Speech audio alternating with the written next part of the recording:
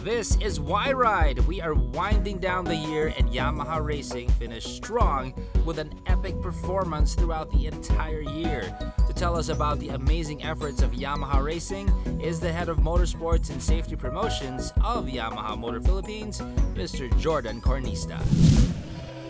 Sir Jordan, ang aga mo ata rito sa racetrack. Alam mo naman dito sa Yamaha Racing, wala tayong day off. Ito katatapos na ng 2018 racing season natin, pero this is the perfect timing to prepare for the 2019 season. Ano mga objective nyo nung nagsimula ang racing season? Of course, the main objective was to continue the Yamaha Racing domination here in the Philippines. Gusto nating maipakita na we have the best riders, we have the best team, and we have the best bikes for racing. Ano ginawa nyo para maging successful ang campaign? Preparation is the key. Actually, this 2018 racing season, napakadaming challenges na na-encounter natin. Kasi syempre, yung mga kalaban natin, hindi yan tumitigil to get the crown from Yamaha. In the end, tayo pa rin ang naging champion. Kamusta ang development ng mga champion natin? It's very obvious that yung mga riders natin is continuously improving. Yan, kita naman natin sa mga nangyari, mga kalaban na talaga.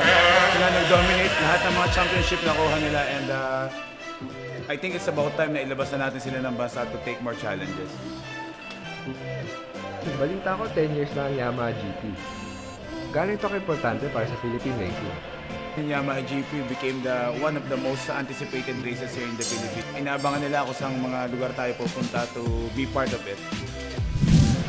Siyempre, lahat ng champion may pinagmumulan. Masaya kami na sa YGP sila nang gagaling.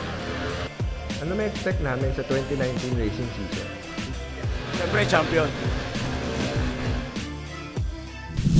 Let's check out the record for Yamaha Racing and why they were undisputed in any racetrack.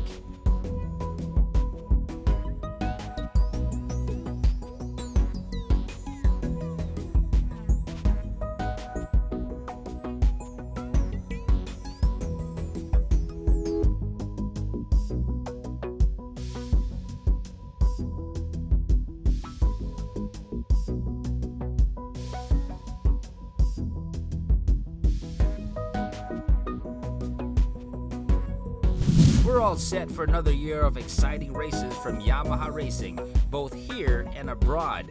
Become part of the dynasty by joining the Yamaha Grand Prix, which will be on its 10th season in 2019. Don't forget to like and share this video. I am Zach. This is YRide. Remember, only Yamaha revs your heart.